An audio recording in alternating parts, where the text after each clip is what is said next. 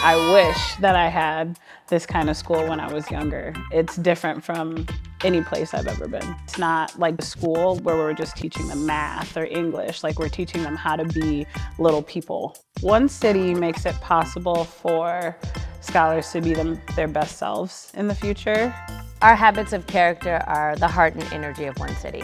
Instilling these habits of character in our students and them hearing it over and over again helps them to think about who they are and who they want to be. My favorite habit of character is compassion.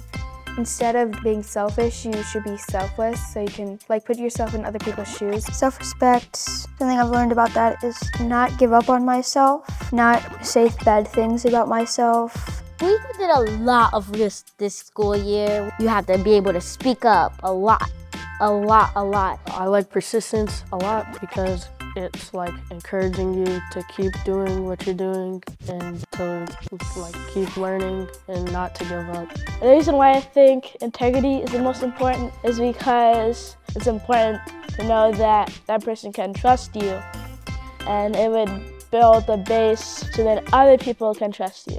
The school helps students grow to be more responsible, take accountability for my actions. What we really are trying to foster is scholars who are making the right decisions for themselves. Ultimately, that is what's going to help them be better citizens in the world, better colleagues, better community members, because they're doing the right thing out of integrity, not just because they're afraid of what a consequence might be or because the adult is expecting them to do it. The kids love to come to school here. You hear them on Mondays saying that they're grateful to be back at school. One City is a great place.